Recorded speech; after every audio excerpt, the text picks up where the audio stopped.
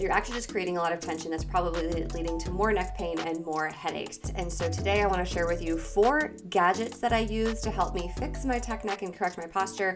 You're actually compressing the cervical spine. Tech neck is something that has started to plague all of us. And so today I want to share with you 4 gadgets that I use to help me fix my tech neck and correct my posture, as well as 2 muscular cues that I use to support those efforts. First device that I have that I want to share with you guys, you can actually see over my shoulder right there. This is a gooseneck phone holder. It clamps on one end, so you can attach it to a desk, a nightstand, anywhere that you're going to be using or interacting with your phone frequently. As you can see, I have mine hanging above my vanity because that's where I use it a lot when I do YouTube shorts for you guys. The gooseneck on mine is extremely strong, so once you fix it into a position, it really takes a lot to move it into a new position, which is great because it's not wobbling and weaving all over the place and the weight of the cell phone isn't dragging it down or out of the position that you've put it in. The gooseneck can also be a lot more flexible than a traditional tripod or other kind of phone stand, and it sort of blends into its surroundings a little bit better. So whether you have it on a desk, on a nightstand for when you're reading your phone in bed, or wherever else you might put it,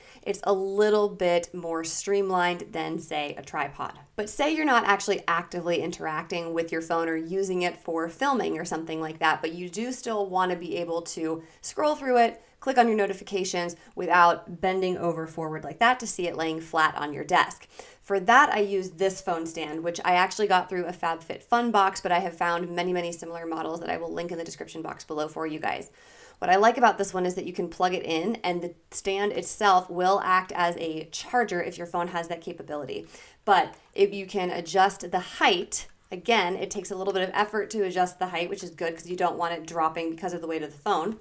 This one you can fold up and pack away to take with you when you travel, and it has an adjustable tilt as well, so you can get really good angles that way. And the positioning on it is great because I can just drop my eyes down to it and see those notifications instead of giving into that urge to just tilt my neck forward if I have my phone laying flat on my desk instead. The third device that I highly recommend, cannot live without this, is actually right behind you guys.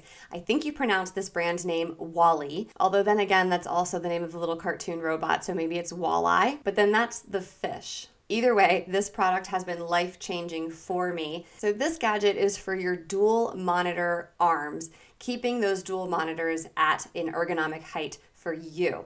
I'm 5'10" almost, so I am extremely tall, and I ordered the double height pillar rod. I'm not sure what you would call it. The great thing about this is how incredibly sturdy it is. My desk did come with a pre-drilled hole, so I was able to use the bolt attachment. If your desk doesn't have that, it does come with a very sturdy clamp attachment as well. But the great thing about it is I'm able to move these monitors in so many different angles to so many different heights. With this double height pole, it's almost tall enough for me to use this as a standing desk if I wanted to. These have saved my neck, especially since I work from home. I'm not hunched over a laptop. I'm not crouching down trying to get more on eye level with my monitors, with my screens. Even the standalone risers that you can get to rest a monitor on just truly are not tall enough if you are really sitting upright with good posture and decompressing your spine. The last thing I'm going to share with you guys is a much more low-tech item. I still really like to read books, physical books, not digital books. So things like my gooseneck and my phone stand that you could just lean an iPad onto just don't work for me. So when I am reading a book, I am still guilty of lounging on the couch or laying in bed in a less than ideal position for my neck and spine. But I am working on reading at my desk more. And when I do that, you're still prone to leaning forward on your elbows, dropping your neck forward, hunching over to be looking at your book. So I have this book stand that I've had for a really long time actually, but it's really nice because you can adjust, again, the angle that you're viewing your book at. Just think of it kind of like a reclining chair, like a lawn chair. It works the same way. It has a really solid hinge here for you to rest the book on, and then these padded grippers that will hold your book open and hold your pages while you are reading. So if you are someone like myself from the more low-tech era of reading your books, that is another great way to help maintain good posture even while you're reading. But now, as I said at the beginning of this video, there are a couple of muscular cues that you need to keep in mind, because no matter what fancy gadgets you're using, if you aren't giving your muscles the help that they need to support your upright posture, then you're kind of working against yourself. So here are the top 2 things that I have started doing that I have learned to cue myself to help me maintain good posture, avoid neck pain, and all of the headaches that go along with it. Number 1, people always try to tell you, think of it as though you have a string pulling out through the top of your head. It's very important to think about the placement of that invisible string. When people say the top of your head, most of us are going to go right here, the place where you would sort of, pat the top of your head in a child's game or something. But the top of your head, when you are talking about your posture, is really going to be more back here towards the crown of your head.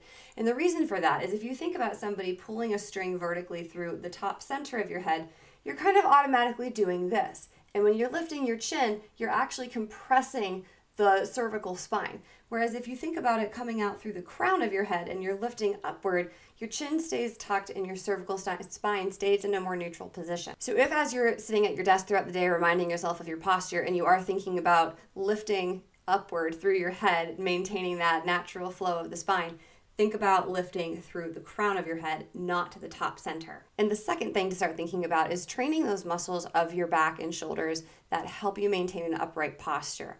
The trick here is that most of us hear upper back and we're actually going to be up in our traps and in the muscles around our neck.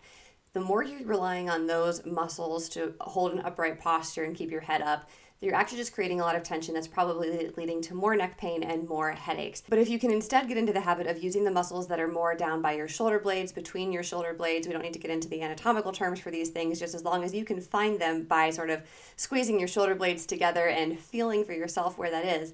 If you can get used to thinking of those as your posture muscles instead of the smaller muscles up here around your neck, you're going to be able to maintain your posture for longer, and you're going to cause yourself a lot less muscle strain and headaches in the meantime. So that's what I have for you guys today. I hope this helps in your battle against tech neck, and I will see you in the next one. We really need to start valuing the fact that rest is part of the plan. Deep in midwinter, I always start to get really antsy. We go into hibernation mode just like the rest of nature at this time of year. So how do you lean into that natural rhythm of deep winter hibernation without losing sight of the goals that you've already devoted a month working towards at this point in time?